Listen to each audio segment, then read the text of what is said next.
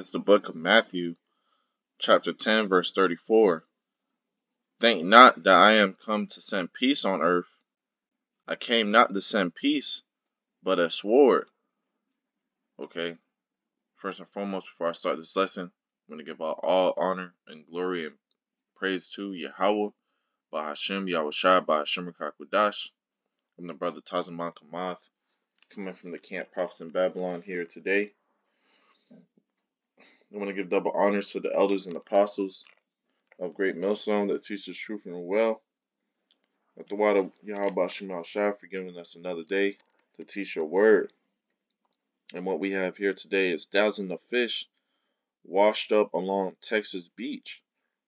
Alright, and it says a Texas couple walking along a Texas beach came across a sea of shark Friday morning after finding thousands of dead fish washed up along the shore. And what this shows you is an omen. Alright, now let's look up the word omen. Omen. It says a prophetic significance and an event regarded as a portent of good or evil. Hold on.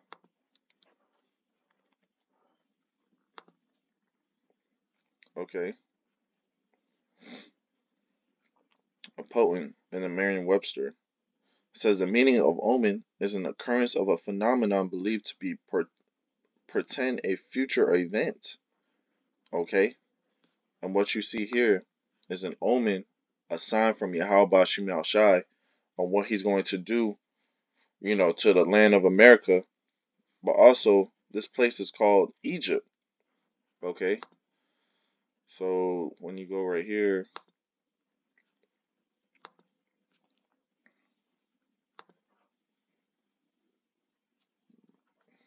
Revelation 11 and 8, and it says, and their dead bodies shall lie in the street in the Slakia, and their dead bodies shall lie in the street of the great city, which spiritually is called Sodom and Egypt.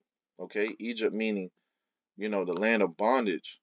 Okay, and guess what? We're in our land of our captivity here, and it's called Sodom and Egypt. Was today, the month they dedicate to, to these happy people. Okay, to these sodomites. All right, and it says where also our Lord was crucified. Right, our Lord was crossed out here. You're not taught the truth of the Lord here. They don't teach you the fear of the Lord here. They portray you God loves everybody, and that God loves everybody, and his name is JC. All right, Christ. All right, but see, this place is spiritually called Egypt. And what is the Lord going to do to Egypt, man? The same things he's done before. All right, let's actually prove that.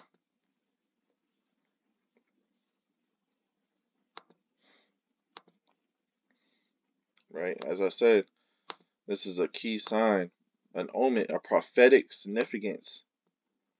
Okay, a prophetic significance, an omen. This is something that the Lord is trying to tell people.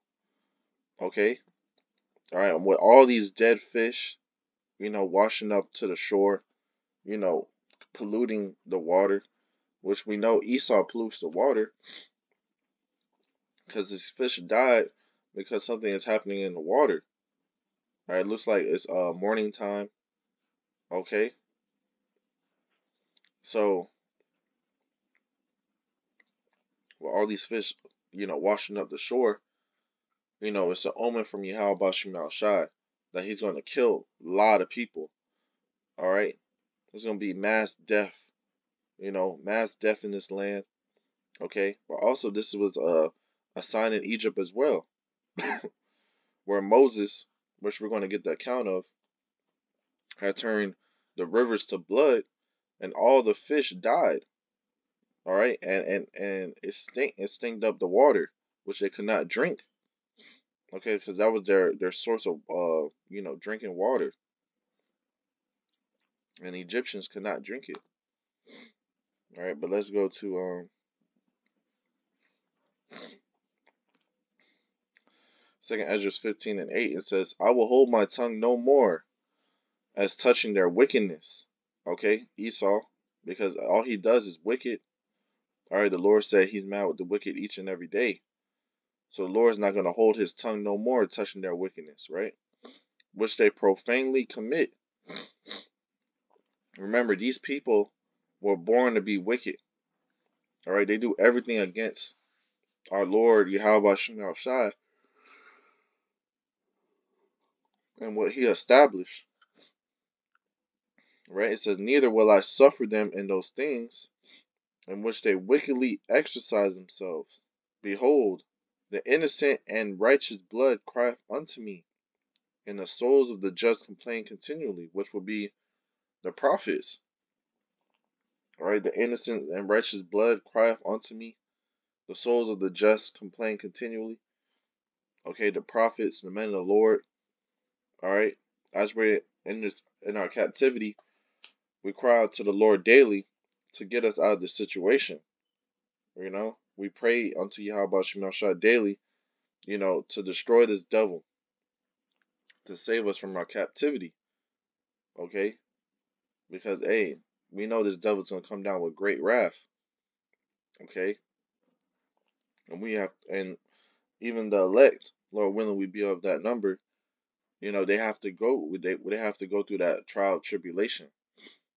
Okay, and it says, and therefore saith the Lord, I will surely avenge them, and receive unto me all the innocent blood from among them.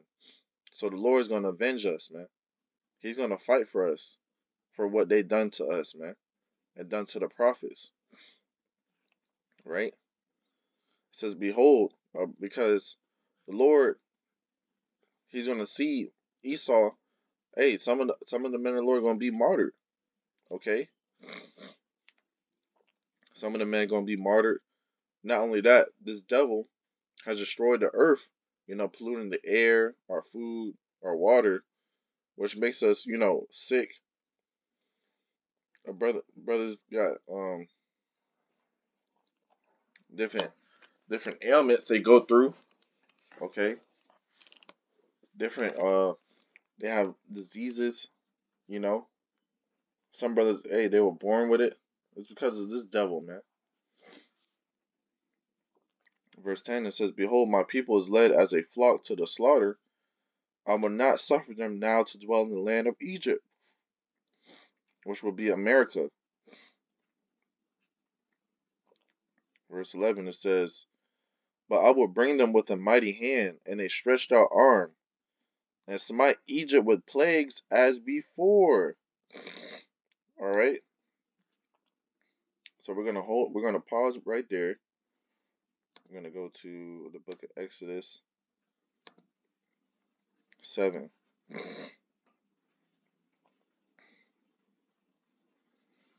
All right, and you see the heading says waters turn to blood.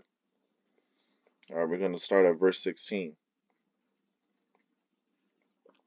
and it says, and thou shalt say unto him. All right, this is the Lord talking to Moses to send a message to Pharaoh, right? And it says, and thou shalt say unto him, the Lord Yahweh, Bahashem Yahushai, that power of the Hebrews, has sent me unto thee, saying, let my people go, that they may serve me in the wilderness. And behold, hitherto thou wouldest not hear. All right, it says, thus saith Yahweh, and this thou shalt know that I am Yahweh. Behold, I will smite with the rod that isn't in my hand upon the waters which are in the river, and they shall be turned to blood. This is the point right here. And the fish that is in the river shall die, and the river shall stink, and the Egyptians shall loathe to drink of the water of the river. Okay, verse 19. And Yahweh spake unto Moses, say unto Aaron, take thy rod, and stretch out thy hand upon the waters of Egypt,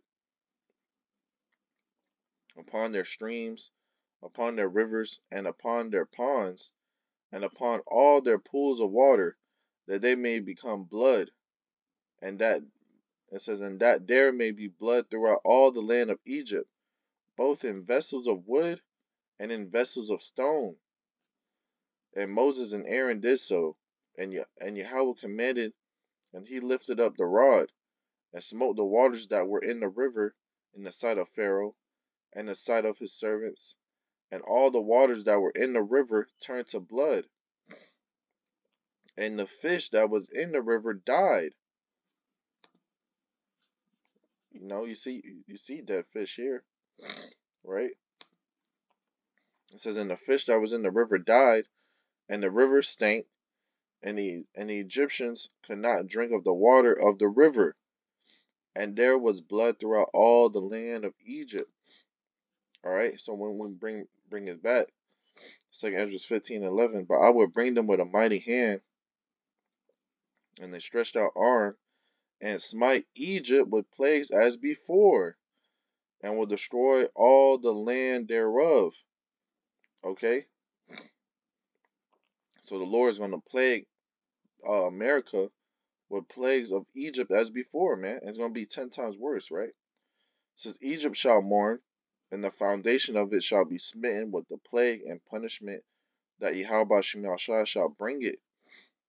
Okay, so you see, the Lord is going to bring plagues as he did to ancient Egypt.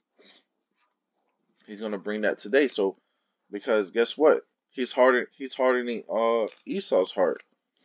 So that way the Lord's name could be magnified upon the earth to show his power. Because in ancient Egypt, Pharaoh had his heart hardened. And guess what? The Lord's name was magnified through all the world for what he done to the land of Egypt and the people. And the Lord saving the Israelites. All right. Same thing that's going to happen today. He's going to destroy Esau by nuclear fire. The whole country is going to be, it's going to be desolate and burning, and he's going to be saving a remnant of his people. Okay, and everybody, all these different countries, is going to be watching this on television, man, seeing this happen to the land of America. Okay, and then they're gonna fear Yahweh Bashim Al Shai, man. All right, let's get the scripture that I had opened up with in the beginning. Matthew 10 and 34. And it says, think not that I am come to send peace on earth. I came not to send peace, but a sword. All right, so the Lord's not coming with hugs and kisses and peace, man. No, he's coming with violence. He's coming to show his wrath, his power. And this is only a sign of it. This is only a little portion of power. All right, having all the fish on the Texas beach, the Southeast beach, washed up on the shore in the morning. This is a millions and billions of fish. Okay, that water is polluted. You can't swim in it. What they call this? They call this red tide. Okay, they call this a red tide. In Florida, they call this a red tide. All right, where you can't go to the beach because the fish are, they're washing themselves on the shore, which is all a plague, man. Because of Esau, what he's doing in the water. But really, that all stems from our power, Yahweh Bashim Yal Shai, which is the true name of the Heavenly Father and His Son. All right. So the Lord is not coming to bring peace, but a sword. What? Right? Violence, destruction. Okay. Let's get this. 2 Ezra 5:1. Right? It says, nevertheless, as coming the tokens, behold, the day shall come, that they which dwell upon earth shall be taken in great number, and the way of truth shall be hidden, and the land shall be barren of faith. Okay? Hey, guess what? It's gonna be a lot of people dying. A lot of people dying. There's gonna be a lot of people dying, right? Because once the prophets are out the scene, that's when the Lord's gonna bring the destruction. That's when the Lord's gonna bring destruction. That's why it says the truth shall be hidden. You can't go on the internet and find this truth. We're not gonna be out there teaching you. No, it's gonna come. The days are coming. Well, the earth is gonna be taken in a great number. It's gonna be mass death upon this earth. All right, let's go right here. Let's get Job.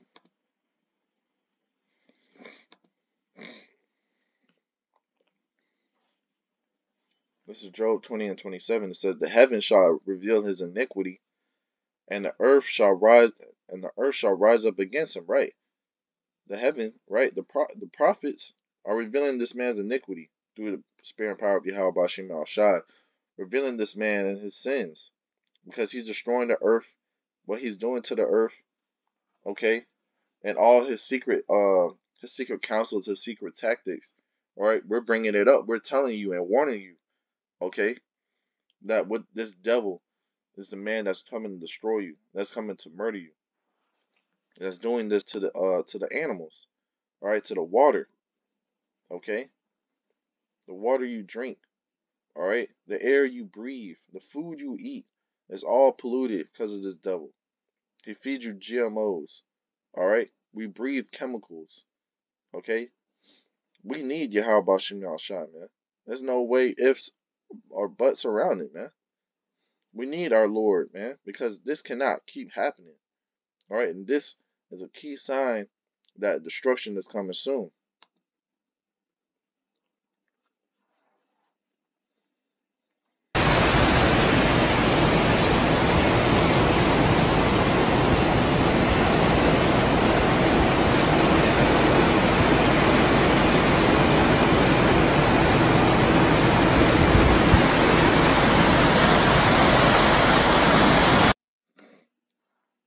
All right. So with that, Lord willing, lesson been edifying. I want to give all honor, glory, and praise to Yahweh Ba'ashim Yal Shai Ba'ashim Kakwadash. Till next time I say Shalom.